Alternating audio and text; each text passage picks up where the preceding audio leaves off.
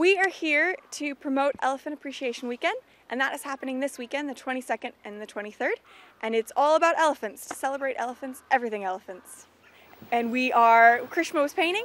We're actually silent auctioning off her paintings. So Karishma is our painter. She is 14 years old and she absolutely loves to learn things new. So for us, it was really easy to get Karishma to paint. We just brought her over, introduced the paintbrush to her. She likes to actually stick the paintbrush in her nose and clamp on. So we let her pick how she wanted to hold the paintbrush.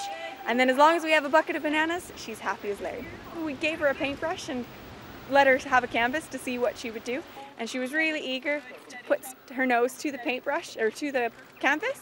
And again, with a little bit of banana as a reward, she was happy to go. We only do the paintings just for this weekend. Some elephants can do amazing paintings. If you watched Karishma, she is a dot and a line girl. And the reason for that is that she doesn't practice every day. It's something she does rare and just special just for this weekend. We auctioned off one of the pictures, and one of them actually was £200 for a painting. So we were really happy with that.